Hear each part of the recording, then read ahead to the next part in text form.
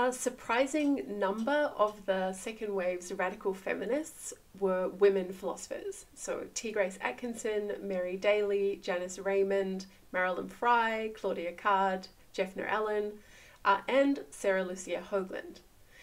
I'm going to talk about one of these women in particular in this talk, namely Hoagland, and her book Lesbian Ethics, which was published in 1988. In a review of Hoagland's book, Marilyn Frye sums up quite nicely the motivation for the book.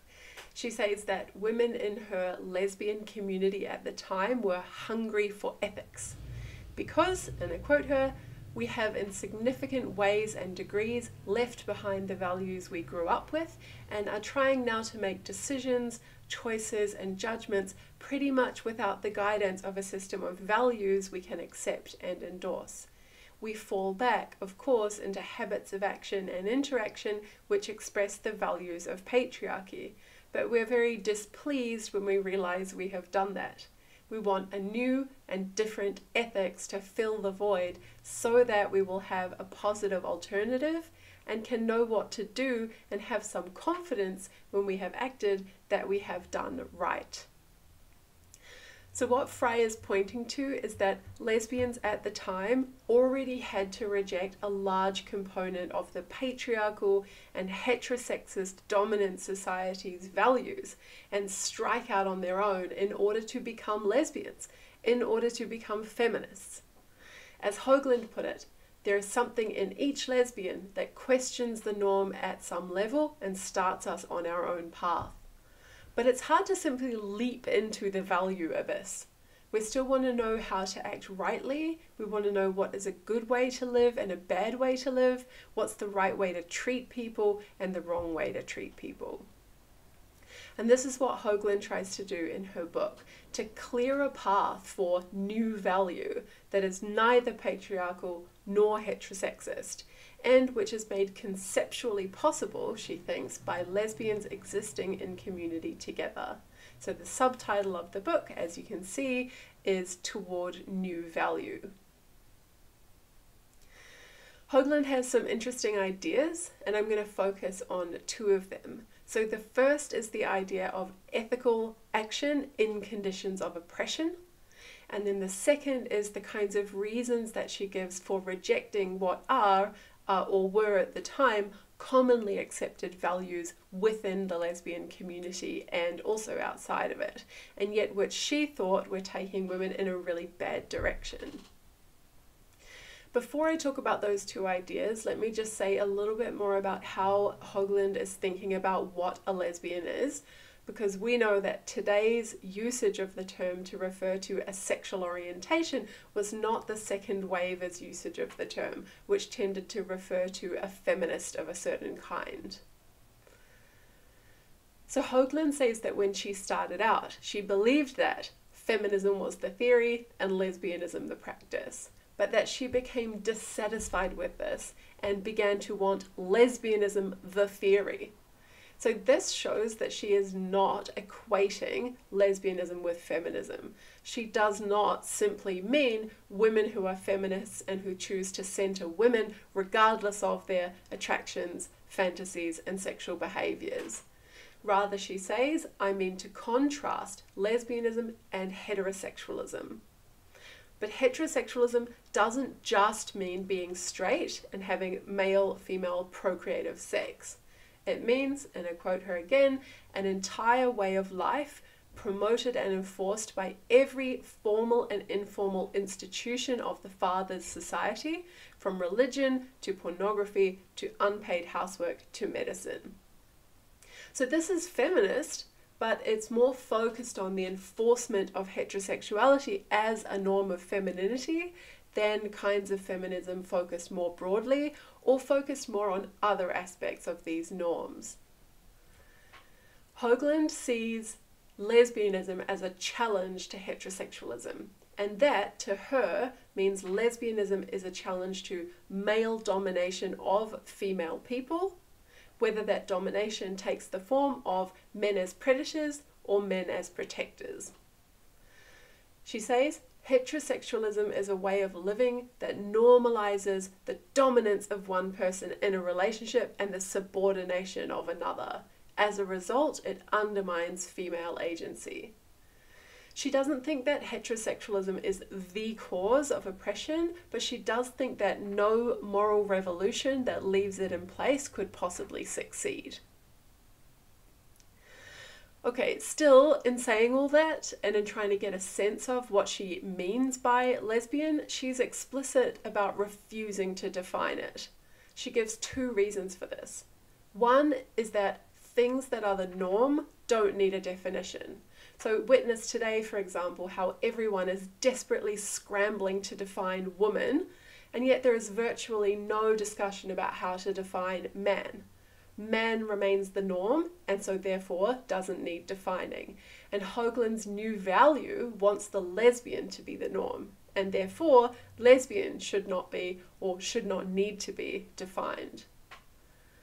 The second reason she gives is that once we try to define a thing, we get sucked into adjudicating who counts and who doesn't. But she thinks there's a background assumption behind this that we can trust lesbians and we can't trust non-lesbians. And that's why we need to know who's in and who's out. But she says it's just not true that we can trust all lesbians. We can trust some people and not others, and there's no shortcut to figuring out who to trust. So we can let go of this urge to defend our borders from invasion, to think of our community as a fortress. Okay, although she refers in the book to lesbian community, I'm going to use the terms lesbian feminism and lesbian feminist community from now on instead, just to try to make her understanding as clear as possible. Okay, so let's talk about her ideas. First, agency under oppression. So Hoagland thinks that lesbians being together in community creates a certain possibility, and that is the possibility for a certain kind of exercise of agency, which means a way of making choices in the world. Lesbians were oppressed, at least at her time of writing, which, remember, would have been a few years prior to 1988. She wrote, "Lesbians are beaten up, denied jobs, denied housing, denied custody of children. We are expelled from universities, put in mental hospitals, experimented on, murdered, and face every brutality which anyone faces under any form of oppression." What this means for her is that we have to take seriously that we're not talking about conditions in which we as lesbians have full control over our lives. So it was a standard assumption of moral philosophy at the time that moral agency, and so moral responsibility, required this kind of control. I have a range of reasonable options, I can choose which of those options to take up, and every time I choose a bad one, it's true that I could have done otherwise. When all those things are true, I'm responsible for what I do. But Hoagland is asking about different conditions, where we do not have full control over our lives precisely because we are oppressed. But still she thinks choice is possible, even when our choices are limited by oppressive circumstances, and that makes those limited choices the way that we exercise agency. So the way she puts this is to say we can affect situations even if we can't fully control them. This takes her into thinking about the moves women can make even under the most restricted of circumstances. So she talks about sabotage, doing things to set back the plans of those who are restricting you. So one example that she gives is the housewife in Alex Cates Schulman's Memoirs of an Ex-Prom Queen, who puts raw eggs instead of boiled eggs into her husband's lunchbox. And another is the woman in the documentary Woman to Woman, saying that she buys things she doesn't need with the grocery money and hoards them just to know you're alive, to make sure you exist. Hoagland also talks about suicides by those in concentration camps, slaves breaking their tools, and battered women killing their husbands. And all of these are attempts by the individual to resist being absorbed into the will of another. She writes, in situations in which a woman makes such choices, Often she acts to differentiate herself from the will of the one who dominates. The one who dominates may be able to severely restrict the range of her choices. He may physically threaten her. He may have legal power of life and death over her. But it is yet another matter for him to totally control her, to make her believe that she is nothing but an extension of his will. So this all relates to lesbian feminism in that it would be very hard for a woman living under heterosexualism to do much alone.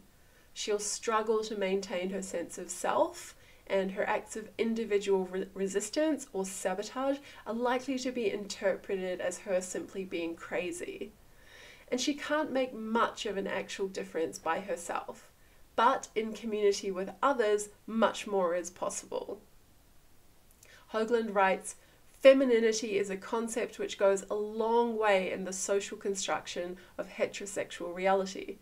A movement of women could withdraw from that framework and begin to revalue that reality and women's choices within it. A movement of women can challenge the feminine stereotype, discover women's resistance, and provide a base for a more effective resistance. A movement of women can challenge the consensus that made the individual act of sabotage plausible." But to challenge the consensus, women need to challenge femininity, and that means challenging heterosexualism as she understands it, which is the dominance-subordination relation between men and women, including but not limited to their sexual relations. Lesbian feminists can do this in community together, and one of the ways they can do it is through separatism, stepping outside of the patriarchal value framework, decolonizing their bodies, and creating new meaning together, and from there, creating new values. Okay, now her second idea, which is about the values that might at first seem good and suitable for use inside lesbian feminist communities, but in fact she thinks are destructive. So these include altruism, self-sacrifice, and vulnerability, which she says are all examples of control from a position of subordination, and then also duty, obligation, and justice, which she says are all about social control, and they have us acting for the wrong reasons. So about altruism, self-sacrifice, and vulnerability, Hoagland says these are values fit for a situation in which there is a conflict of interests, and that it will always be those who have less institutional power who are expected to be self-sacrificing. Under patriarchy, men and children are thought to need women, and this sets up a conflict of interest where if she acts for herself, she is denying something to them. She has less power. She is expected to sacrifice for them. And Hoagland sees these values exhibited in some women as character traits or as virtues as being survival skills. She writes, because of male domination, over time women have developed the ascribed feminine virtues into survival skills and created of them tools for control. And this power of manipulation is the essence of female agency promoted under heterosexuality. When lesbians use these virtues against each other, among each other, we wind up using our survival skills against each other. Thus, our survival skills go awry. The thought is we shouldn't want these virtues in lesbian community because we shouldn't see any conflict of interest between women. We don't want others to give up their goals in order to pursue ours. Rather, we want to support each other in a community of individuals to pursue each of our goals. We want encouragement and criticism and exchange of ideas, not sacrifice. Vulnerability, Hoagland thinks, is also a form of control from a position of subordination. We make ourselves vulnerable as a way of controlling others. Now I have told you what I most hate about myself. You cannot use that against me in any way. Otherwise, if you do, you will have betrayed me. This is a way of engineering closeness or fast-tracking a sense of intimacy. But real closeness, real intimacy take time to build up. So in place of altruism, self-sacrifice, and vulnerability, Hoagland offers us individual integrity and agency. About duty, obligation, and justice, these ideas have historically been used for social control. For example, in societies where the highest status goes to the people who can contribute the most to the society. They are ways of curbing those people's excesses and protecting the weaker in terms of status from the stronger. And they're also the ideas that tend to be adjudicated by authorities rather than by the people themselves. So Hoagland thinks that lesbians use these ideas to try to get each other to behave. It was your duty to do these things for me. A good person would do these things, and you didn't, so you are bad and wrong. And then we feel justified in punishing each other for wrongdoing, meting out our own form of justice, where that punishment tends to most commonly inside lesbian communities be social ostracism. And this is controlling. She says it involves the idea that to be accepted back into the fold, a lesbian must accept the mother's judgment of her. But again, going back to the idea just mentioned, that we're creating a community of individuals and equals, we should not want a lesbian to submit to our judgment of her. She can consider our criticism, but ultimately she must make her own judgment. If we use tactics of control, domination, and punishment, then lesbian communities will not have succeeded in getting rid of the dominance relations of heterosexualism. Instead, when conflict arises, we might try to occupy the other's position and see things from her point of view. We might spend more time trying to understand disagreements and less time trying to make judgments upon them. Finally, Hoagland thinks we should not act because we feel it is our duty, but rather because we are connected to each other. These connections will create motivation. So she writes, when we are connected with someone and she's in the hospital, we just visit her. That's part of our connection. If we need duty or obligation as a motive, we haven't a connection. Our relationships are not bargains in return for a few compromises. So in place of duty, obligation, and justice, Hoagland offers us caring and connection. It's not a fully worked out new value system, but it's a start, and it leaves open what revolutionary moral value might emerge from lesbian communities who make that start. Marilyn Frye, in the review I mentioned already, has an interesting objection to Hoagland's project. So Frye questions the need for a new ethics at all, as opposed to giving up ethics. She writes, I'm wondering about the need to know what to do and to have confidence that we have acted rightly. Not why we feel we need a new ethics, but why we need an ethics at all. I'm wondering if that need itself isn't something that could be given up. Indeed, I dare say so, perhaps should be given up. She seems to think that having an ethics is something we can try to grow out of. And she gives some justifications for this idea by talking about her own upbringing in an upwardly mobile and self-consciously Christian and white family, and about how this created an in-group who knew right from wrong and had the responsibility to see to it that right was done, and then an out-group that didn't know right from wrong and so should be advised, instructed, helped, and directed by us.